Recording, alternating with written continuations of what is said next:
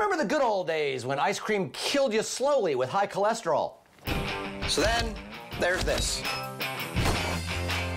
Bluebell ice cream has been linked to a listeria outbreak in Texas and Oklahoma. They have now recalled all of their products. This recall is not only affecting desperate husbands, big chain grocery stores, and fathers who only see their children one weekend a month. This is horrible! Thousands of desperate husbands will fear for their safety when at 2 a.m. their pregnant wives hurl pints of Haagen-Dazs at their heads and scream, "I said Bluebell!" Ah! There is some good news for the Bluebell Corporation. They found out which employees have been stealing from them, because for the last 8 days, they've called in dead.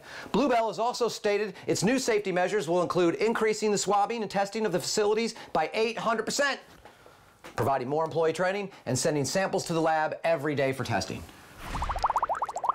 Look it, this happened with an underfunded FDA and a compromised media. Think about this, Bluebell. You have room for an 800% improvement? How disgusting was your facility that that's even mathematically possible? Imagine what would have happened without an FDA at all.